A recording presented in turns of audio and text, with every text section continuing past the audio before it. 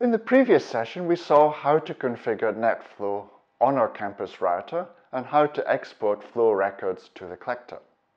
Now, let's have a look at the collector. We're going to start off by looking at something called Nfdump. Nfdump has two components.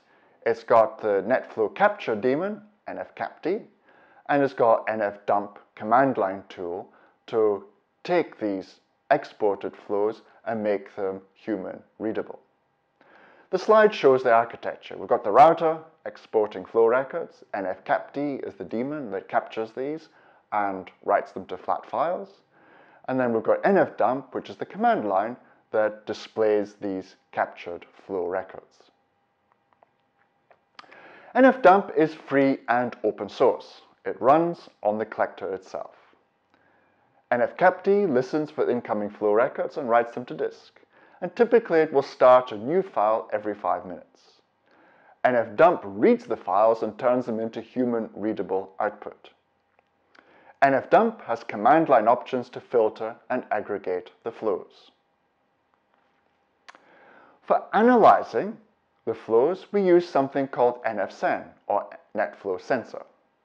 It's a companion of Nfdump. NfSen is basically a web graphical user interface, making it easier for the network administrator to see what's going on with the flows in the network. It creates round-robin database graphs of traffic totals. It will let you zoom in to a time of interest and do Netflow dump analysis on that era. NfSen will also manage nfcapd instances for you. So you can run multiple nfcapd instances for listening to flows from multiple routers.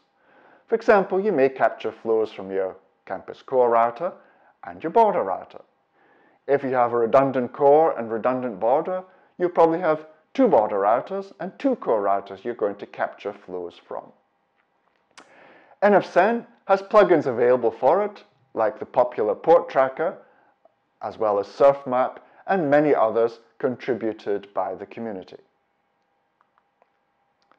The slide shows the NfSen architecture. We have the router exporting flow records. NfSen manages nfcapd, which produces the flat files. NfSen will take these flat files and categorize them according to whether it's TCP or UDP or ICMP or other. And then it can produce graphs or combine all of these graphs as an overall view of the traffic flow in the network. There's some points to note about NfSen. Every 5 minutes, nfcapd starts a new file, and NfSen processes the previous one. So what you see in the NfSen graph is what happened up to 5 minutes ago. Each graph point covers 5 minutes. The graph shows you the total of selected traffic in that 5-minute period. To get more detailed information on the individual flows in that period, the GUI lets you drill down using Nfdump. NfSen has also got a concept of profiles and channels. A channel identifies a type of traffic to graph, and a profile is a collection of channels which can be shown together.